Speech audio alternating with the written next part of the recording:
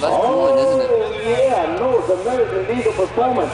We got Mr. Boatman, one of the owners in this North American Diesel right over here on the black truck. Yeah, broke shit. Now, you see the white truck, had a little trouble to begin with. He went back because he wasn't happy with what he showed you. He thought he could do better, so he went back just for you. What do you think? You pay him off right away. He said, I'm coming back, I can do better. Yeah. Now, they're going to line him up here, and it is going to be tandem action. You are going to watch it in the smoking glass barrel, and it is going to be good. Watch it now.